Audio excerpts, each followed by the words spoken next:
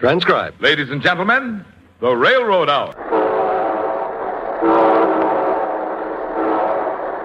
And here comes our star-studded show train.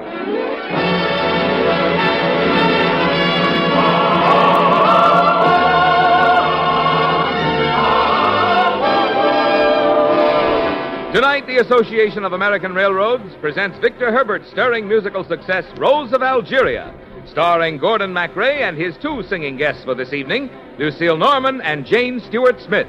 Our choir is under the direction of Norman Luboff, and our music is prepared and conducted by Carmen Dragon. Yes, tonight another memorable musical evening is recreated for you by the American Railroads, the same railroads that bring you most of the food you eat, the clothes you wear, the fuel you burn, and all the other things you use in your daily life. And now here is our star, Gordon MacRae.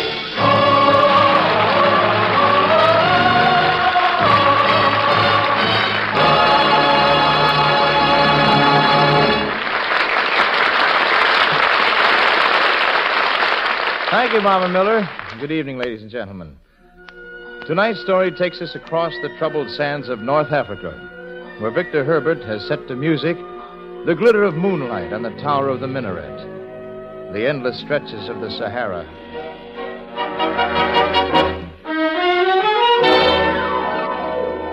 Crimson the minaret grows in the western glow. Twilight in Barakish falls.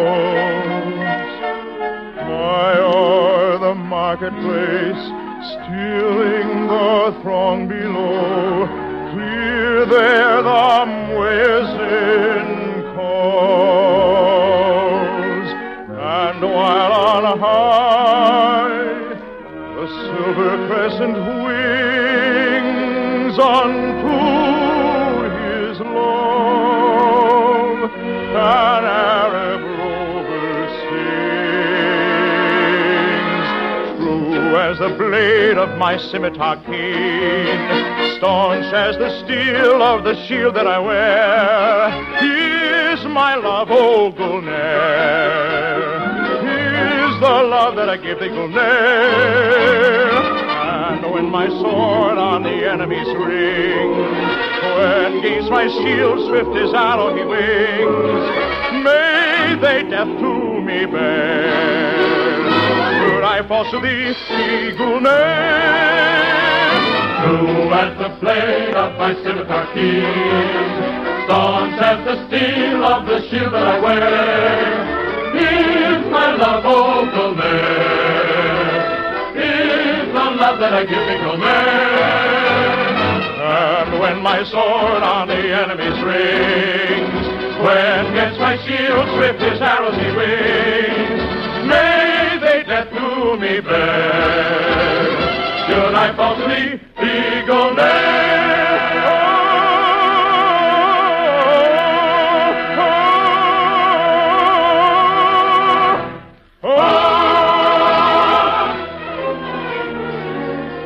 You're a traitor, Captain Delhomme. Who calls me traitor? I do. You're a traitor to the uniform of a French colonial. The way you sing the music of the desert, I think you should be one of us. You think I sing like a member of the Barakish tribe? You sing like a man who would die for the Sultana Zoradi. That barbarian. Why do you call her that? She's a savage, inciting the Barakish against the flag of France. Perhaps the Barakish consider you the savage, Captain Delhomme. Our tribe roamed free across these sands long before you came with your forts and guns. Well, it's a matter of viewpoint. Viewpoint and ammunition? Well, a philosopher. A little philosopher in the desert. What is your name? I'm called Miriam. Miriam. No. You should be named for a flower. A rose. Yes. You shall be my rose of the world. There's a song by that name. Of course. Written by the famous Elmo Crani. You astonish me, Captain. I never thought a Frenchman would admire the words of our desert poet. In all the Sultan's gardens a rose is sweet and rare, and some are proud and royal, and some are soft and fair. In all the Sultan's gardens no rose is as fragrant or as tender, as sweet and fair as thou.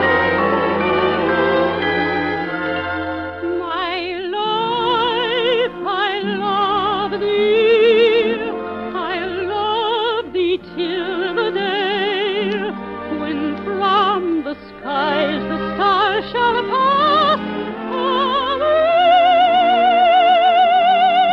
My life, I love thee, rose of the world thou art, and close thy tendrils twine about my heart.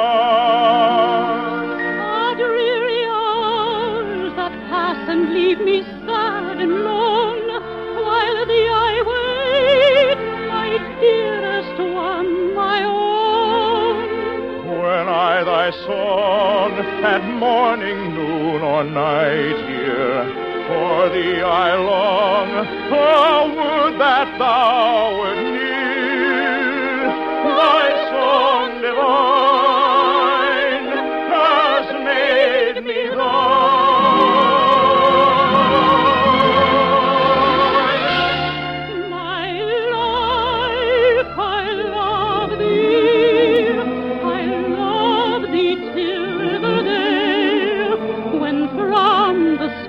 The stars shall pass away.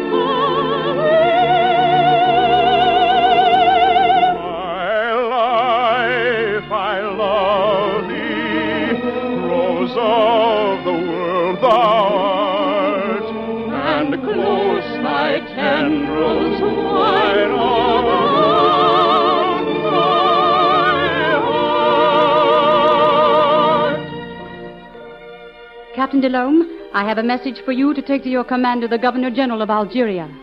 And what do you want me to tell him? That the sword is not the only way to strength. It is possible sometimes to win battles with a kiss. Is that the way you plan to conquer me? We shall see, Captain Delhomme.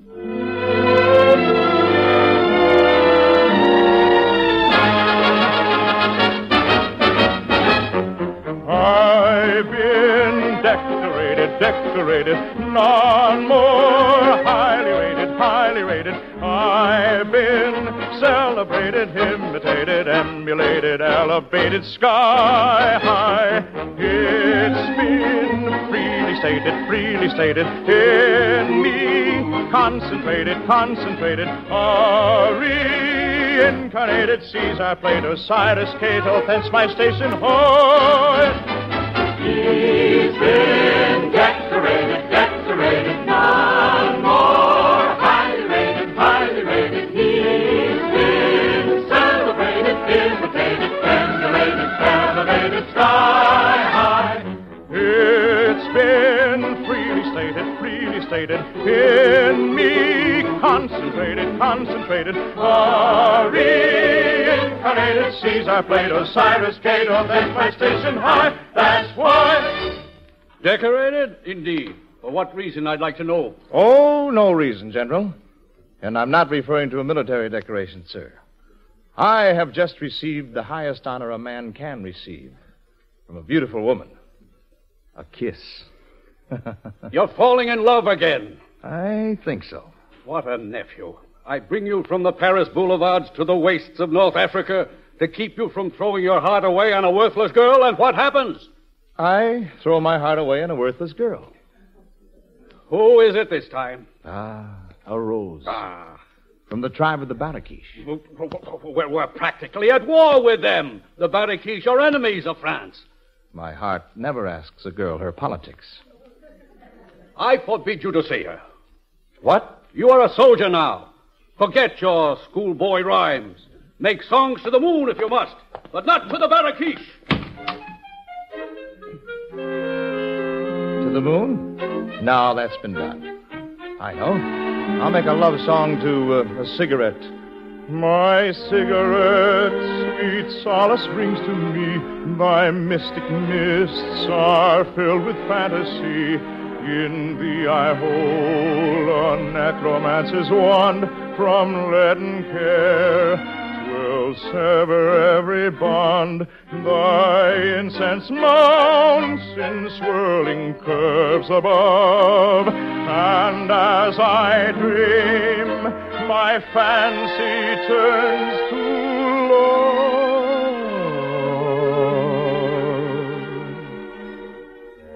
Light, please. What? May I have a light? Oh, yes, of course. Thank you. I don't believe we've met. We haven't. But I know a great deal about you, Captain. You're a Paris poet, a renegade rhymes to run off to the foreign wars. Well, I see you don't think much of me by reputation. I'm impressed by your opinions on love. Love, my dear lady, is as durable as an orchid, as constant as a gadfly, and as profitable as bankruptcy. In fact, love is like a cigarette. A cigarette may last as long. Lighted at a heart aflame, for a time its fire is strong. Fragrant clouds then from us veil every sorrow, every doubt, till we wake at last to find that our cigarette is out. I agree with you, Captain. My cigarette, thou art a magic key unto the lock that prisons memory. A touch from thee will open wide the door and ghost release of days that are no more. Bewitching shame, it sadly smiles at me. With each I swore to love eternally.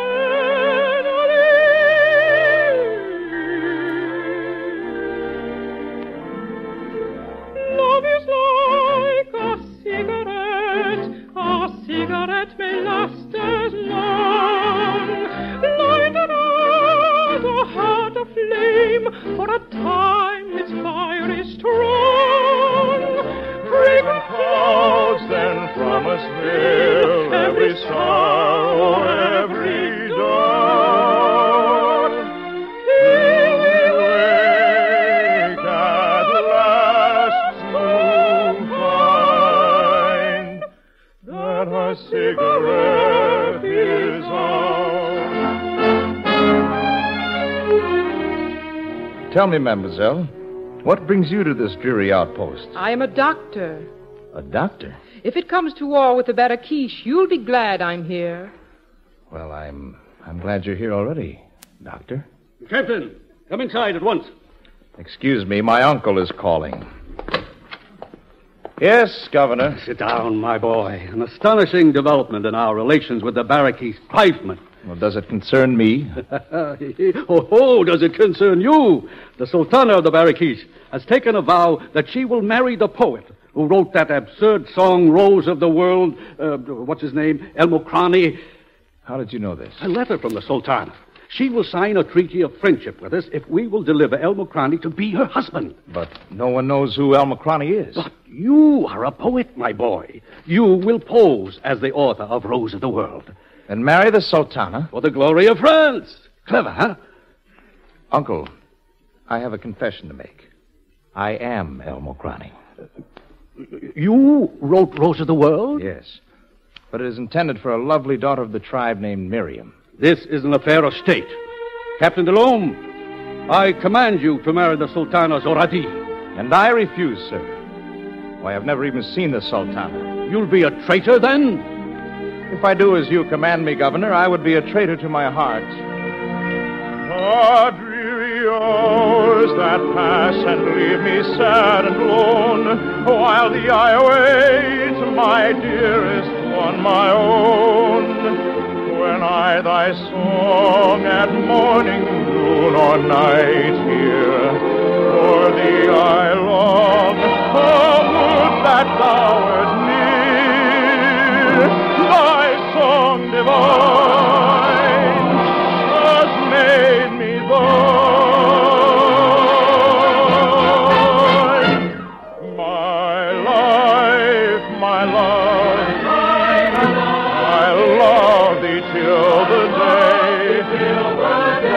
in the skies the stars shall pass away. My life I love, rose of the world thou art, and holds thy tendrils twine above my heart.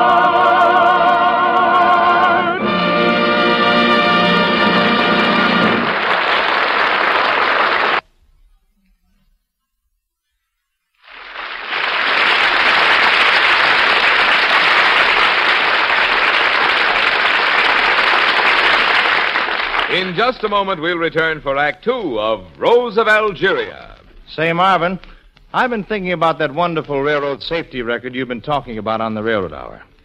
You know, when you told how there was only one passenger fatality last year for each 2,400,000,000 miles traveled by rail. Why, sure, Gordon. That was an important story because that railroad achievement in 1952 set an all-time record for passenger safety by any form of transportation. Yes, but here's something I've been wondering about. We were talking about that record at home the other night, and we couldn't remember hearing or reading about a single railroad train accident last year that caused a fatality. Well, you're right, Gordon. Not a single passenger fatality resulted from train accidents during 1952. The figure we've mentioned on this program took account of the regrettable fact that there were 14 passenger fatalities due to such unfortunate mishaps as passengers falling while attempting to board or alight from moving trains, or jumping or falling from moving trains. Oh, I see. But there wasn't one single fatality from a train accident. That's right. And you know, Gordon, that is truly a remarkable record, especially when you stop to think that last year passengers traveled approximately 34 billion miles on America's railroad trains. Wow, that's a lot of traveling. How many times do you suppose I could go back and forth from, say, Hollywood to New York on that kind of mileage? Oh, you could make about 6 million round trips on that basis. Yes, and on that basis, I guess I know all I need to know about the safest way to travel, Marvin. Right, Gordon. Safety is the first rule of railroading.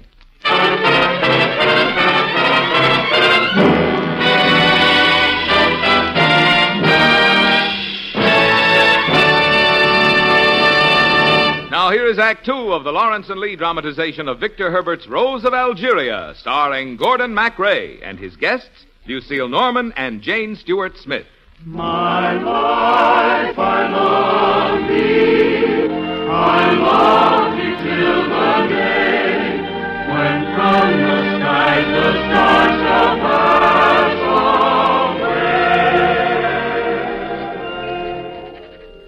away. Miriam, my beloved, I am writing you this letter from military prison. The governor has confined me here because I refused to marry Zoradi, the Sultana of the Barakish. Do you want to know why I refused? Because I love you, Miriam. You are my rose of the world, and someday I'll take you across the sea to Paris, to the Paris of my youth, where there will be no more political intrigues, but only laughter and good times. Through the quarter Latin and Paris runs the boulevard known as Michel. Know it once, know it well, from its spell you will struggle in vain to be free. My thoughts ever back to it fly, and it's idle to hold them in leash. For the dearest street under the sky is the old Boulevard. Bonjour, Mimi, come dine with me. Henri and Georges and Antoinette. But first to the Café Pantheon for just one petit verre of anisette. 'Twas thus it went in hours long spent. Happy those days forever done, when we dreamed of art on the gay Boul' Mich', and we all were 21. Bonjour, me, come dine with me. Henri and George and Antoinette. But first to the Cafe Pantheon, for just one petite verre of banquet. Was thus it went in hours long spent. Happy those days forever done, when we dreamed of art on the gay movies, and we all were 21. You find it easy to sing, even in a prison cell. Doctor, you can do me a favor. See that this letter reaches the Barrakeesh girl called Miriam. A love letter? Well, you might call it that. But you told me that love is fleeting as a cigarette, gone in a moment of smoke on the desert wind. True, Doctor. Of all loves but one. Where am I to find your Miriam? Do you know the back country? For 2 years, I was a doctor in the palace of the Barrakeesh. Wonderful. Then find my Miriam and deliver my letter.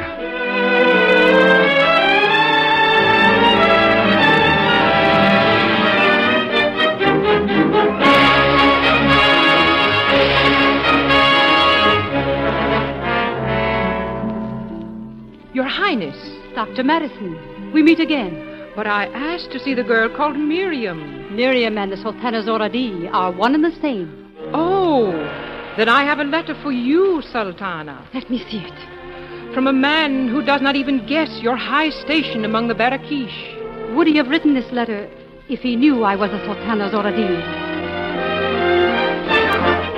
What does he say? What does he say?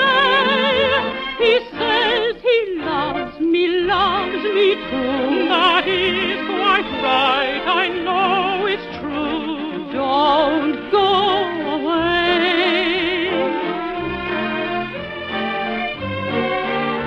But what I said was not to you, so leave me, friend.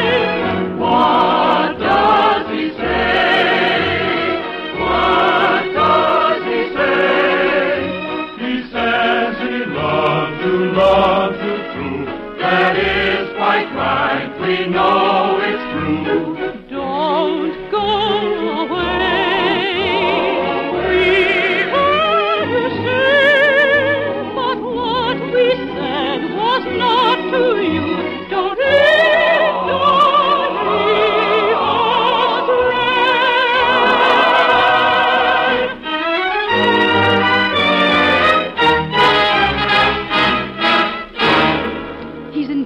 Yes, Your Highness. I called him a traitor once in jest.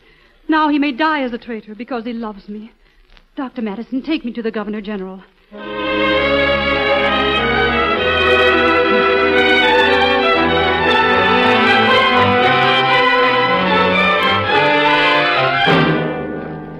Your treachery means war, Governor. What treachery? You have found the poet El Mokrani. You have him in your prison, and yet you refuse to bring him to me. I regret to tell you, Your Highness, the man who wrote Rose of the World is my nephew, but he is in love with a girl of the Barrakeesh tribe and swears he would rather die than marry the Sultana Zoradi. Such impudence, such insolence. Summon your nephew and see if he dares to repeat these words to the Sultana face to face. Sergeant, go to the guardhouse and bring Captain Delhomme here immediately.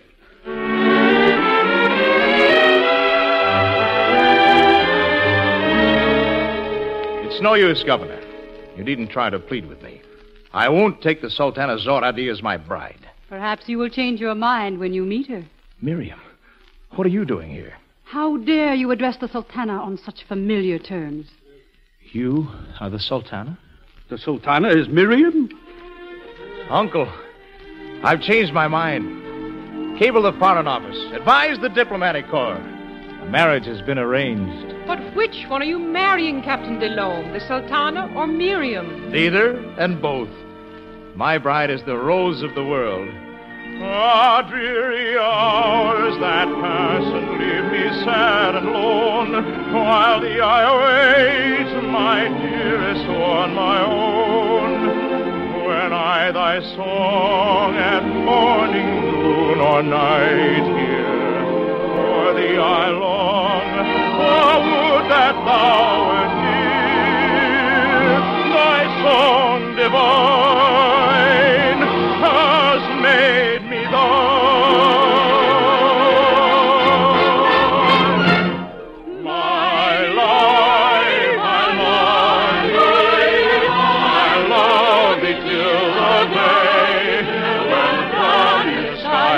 such a far away.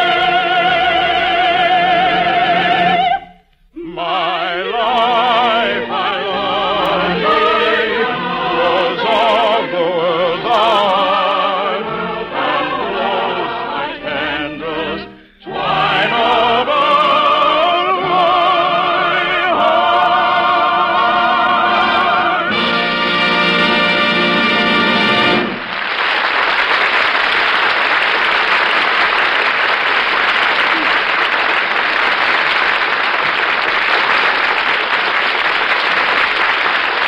Thank you, ladies and gentlemen. Lucille Norman and Jane Stewart Smith will be back in just a moment. And meanwhile, our thanks to Herb Butterfield and our entire company. Rose of Algeria, with music by Victor Herbert and book and lyrics by Glenn McDonough, was dramatized for the Railroad Hour by Lawrence and Lee.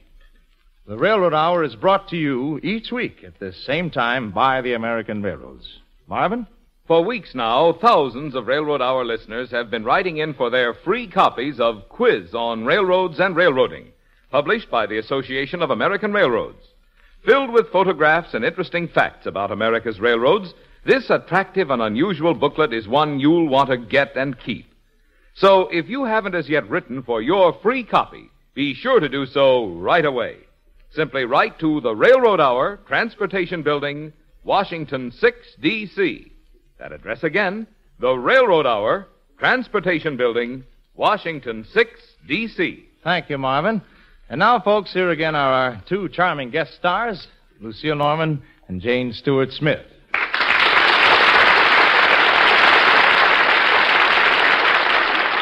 Well, that was great fun, wasn't it, Gordon? I love these operettas, Lucy, where everybody is really somebody else. Like I was Captain Delomey and El Macrani. And I was Miriam in the Sultana Zoradi. And the Governor General was also my uncle. And... I got shortchanged. I was only one character. Well, one character not. Janie, it was good to have you swing aboard the show train.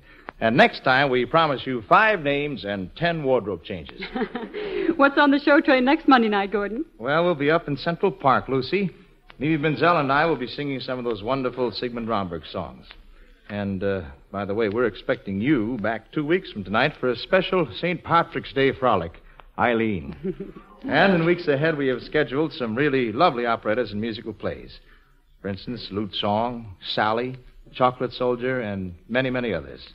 We'll be listening. Good night. Good night, Gordon. Good night, Lucille and Jane. You were both wonderful. All aboard! Well, dear friends, it looks as though we're ready to pull out, and so until next Monday night, and Sigmund Romberg's Up in Central Park, this is your friend Gordon MacRae saying good night.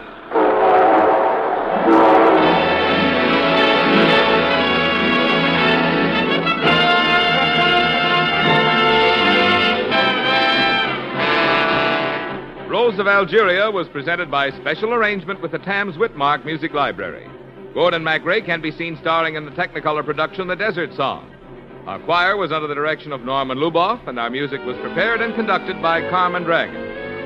Until next week, this is Marvin Miller saying good night for the American Railroads. Now stay tuned for your Monday night of music on NBC.